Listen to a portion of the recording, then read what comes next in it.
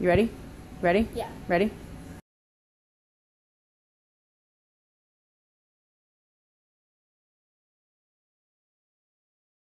Hi, this is Ronnie from Greenlight Bites, and I'm popping in today to yet again cook with my 9-year-old. Yay! Crazy 9-year-old. I'm not crazy! So what we're gonna make today, are you ready to tell them? Do I have to? Do you like seared tuna? Yes, I love them. Okay, so we're gonna make a little glaze out of this stuff. I'll talk about that later. We're gonna talk about, or we're gonna make some rice, but we're gonna mix it with some quinoa just to kind of spread it and to kind of have like another fun side dish. And then we're gonna roast some, what are we roasting? Broccoli. Our favorite vegetable, broccoli. So the first thing we're gonna do is the broccoli, and we're using just frozen. It's really simple. It's a favorite of ours. We're just gonna spray a cookie sheet with some nonstick cookie spray. Go a little further away. There you go. We just don't want it to stick, right? So open this up. Yeah. How else are you gonna cook the broccoli? Reach it. You got it. I think you can handle this. My hand doesn't. Pull it open. All right, grab some handfuls and put it on the cookie sheet. One. Oh, 9-year-olds. This literally could be a 10-minute dinner, and you're gonna drag it out to be 5 minutes. Frozen broccoli. Cold. Yeah, yum. Cold. All right, so we're just gonna sprinkle a little salt on here. Hands are cold. Just a little salt, sprinkle on. And then we've already preheated our oven to 425, so we're just gonna pop those in, right? You're really eating frozen broccoli.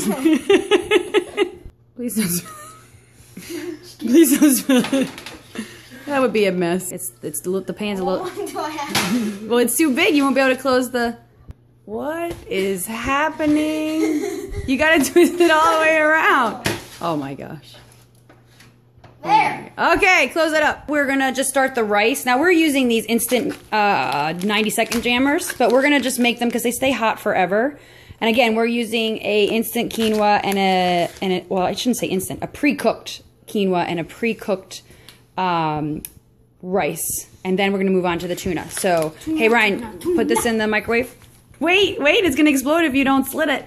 How do they blow up in there? If you don't put a hole in it, the steam will build up, and then pop, we'll have a really big mess on our hands. Like kaplooey.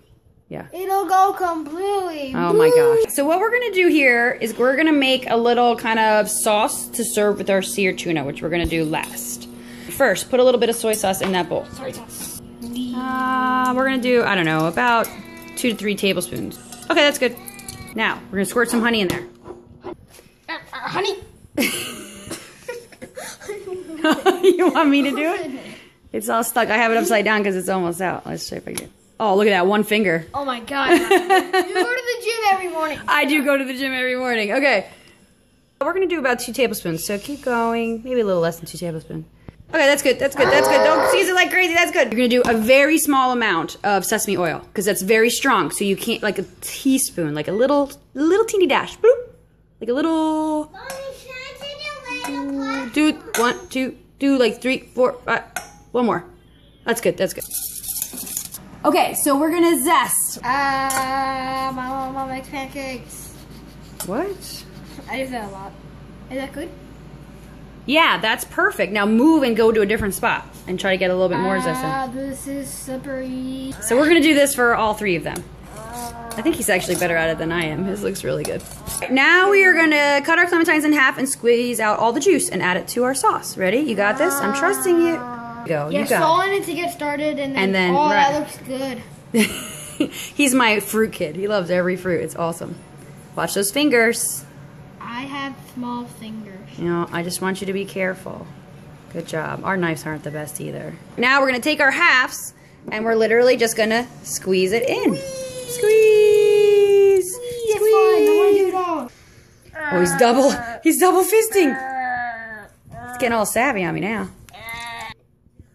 This could get mommy. All right, we're just whisking in that juice. You want to try it? No, I don't want it. Ew. Oh, It's good. It's kind of good, but not good by itself. Good flush back. Yeah, right. Okay, wait, where are you going? It's time to sear these tunas. Done.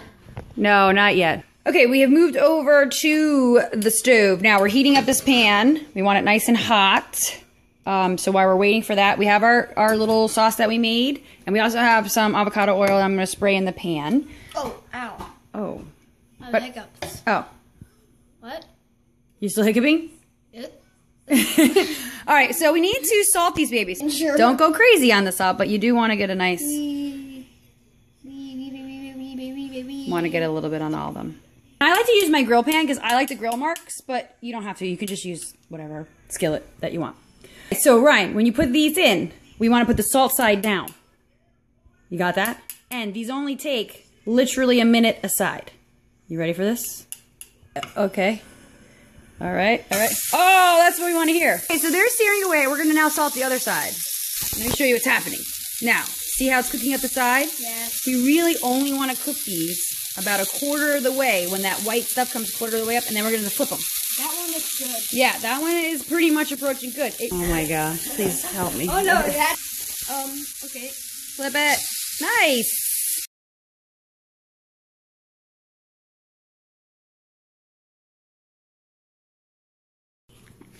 Zen. Trying to be zen. Open these up and pour them in the bowl where we made the glaze, and they'll just absorb a slight amount of flavor. Break them. Maybe you should take the big glove off. That might help.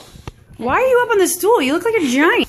It smells nice. I know, it's nice. It's a great simple side dish. It doesn't require a lot of thought or energy. You might want to hold the bowl when you spin. I thought the bowl was hot. We gotta get this broccoli out before it burns, because searing with a 9-year-old took a lot longer than I anticipated. Use 2 hands here.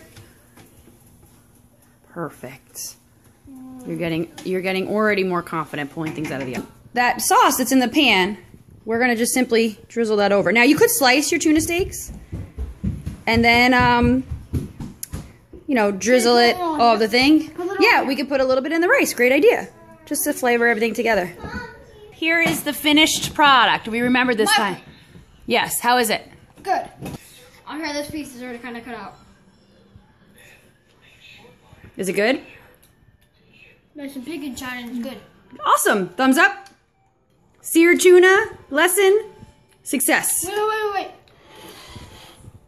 Oh yeah, you see the inside? Oh, it's actually even a little too done for me, I'd say, but you're on the edge.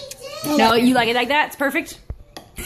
Bye guys, thanks for watching. For more light ideas, check out greenlightbites.com. And we'll be back in a few weeks with another cooking with my 9-year-old video. If I survive. What's up?